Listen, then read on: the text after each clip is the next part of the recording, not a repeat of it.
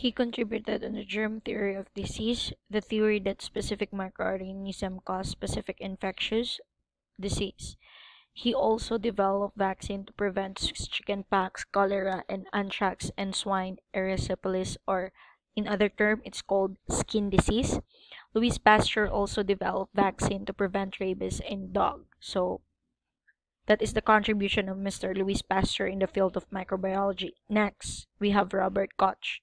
Robert Koch also gave discoveries and contribution in the field of microbiology. One of it is he contributed on the germ theory of disease.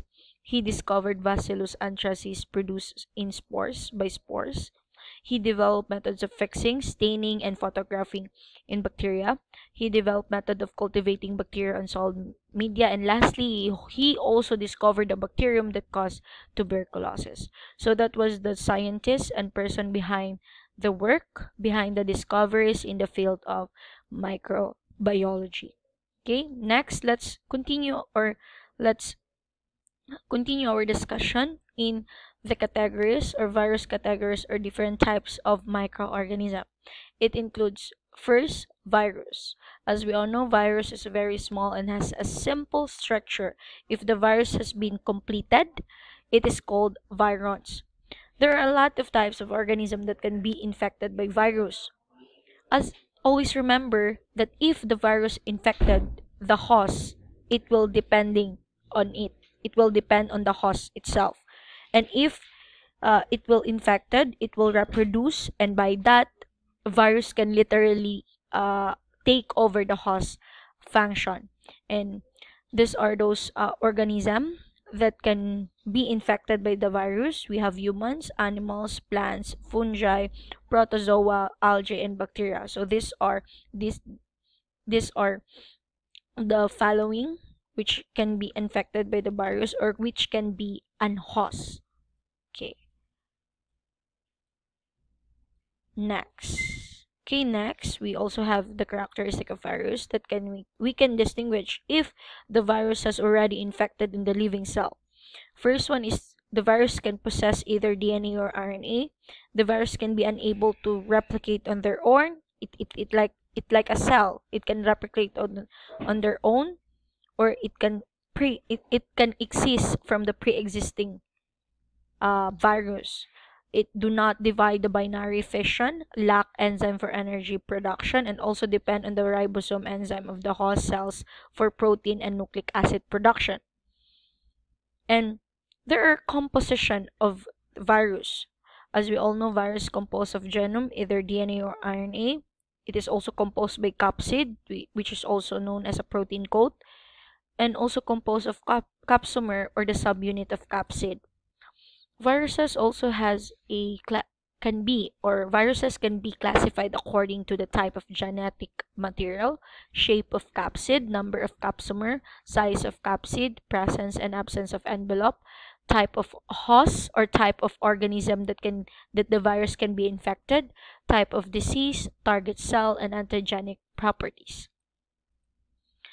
And next categories of microorganism, we have bacteria. There are three basic shape of bacteria. Bacteria can be round or spherical, or also called as coccus. Bacteria can be rectangular or rod shaped, or also known as bacillus. Bacteria can be curved and spiral shaped, or also known as spiralium. If it is coccus, if it is single, it is called cauci. If it is in pairs, it calls diplocauci. If it is in chain, streptocauci. If it is in cluster, it also called as a staphylocauci. If it is in packet of 4, it is called as tetrad. If it is packet of 8, it is called octads. But if it is bacillus, or it is in a rectangular or rod shape, if it is in single form, it is called bacilli. And if it is in pairs, it is called diplobacilli. In chain, it is called streptobacilli. And if it is the combination of cocco, which is the round spiracle bacteria, and bacilli, which is rectangular or rod-shaped bacteria, it is called coccobacilli. So bacteria not only exist from the three basic shape of bacteria, but bacteria can exist also in in many variety of shapes. It is described and called as pheleomorphic, the ability to exist in variety of shape, known as pheleomorphism. So always take note with that. Okay. In bacteria, there are a process. It is called fixation. When we say fixation, it is the act or the process or the result of fixing or fixating. So there are three purposes in fixation. First is to kill the microorganism. Third is to preserve their morphology or the shape. And third, second pala yun, and third anchors the smear to the slide. Okay. In fixation, there are two common methods of fixation. We have heat fixation. When we say heat fixation, it kills bacteria in the smear. But if we use a methanol fixation, it will focus on denaturing or precipitating. Why? Methanol can give a rapidly precipitation that can maintain the structure of bacteria in the smear. Okay. Next, we have another category of microorganism, which is the algae. Algae is photosynthetic, and in a eukaryotic organism that together with protozoan, it is consists of cytoplasm, cell wall, cell membrane, nucleus, plastid, ribosomes, mitochondria, and Golgi complex. I know that you've already know the function of all part of eukaryotic cell.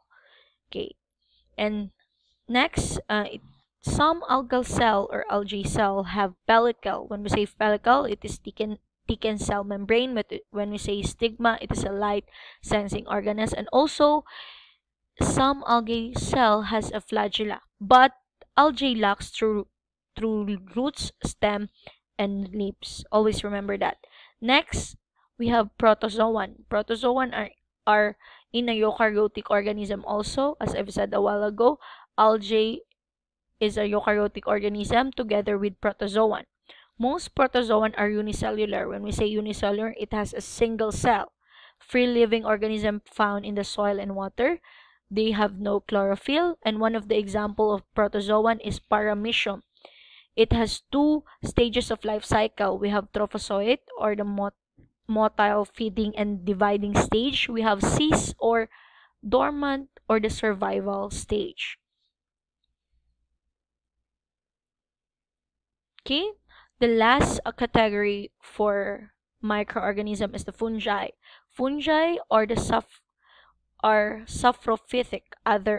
Others are parasitic. A diverse group of eukaryotic organisms that include yeasts, molds, and mushrooms. It is consists of by the two division. We have Hapae, which is filament. We have Mycelium, which is thallus or the body. The types of microorganism is either pathogenic or non-pathogenic. When we say pathogenic, the disease causing by the microorganism or we can get the disease from the microorganism. Non-pathogenic microorganism does not cause a disease at all. So that is the type of microorganism. So that would be the end of our presentation of my presentation. Thank you very much for listening. I hope you understand our lesson for today, which is the introduction to microbiology. If you have any questions, clarifications, you can ask it to our group chat, which is the Bio 3 microbiology. Okay, thank you very much and God bless.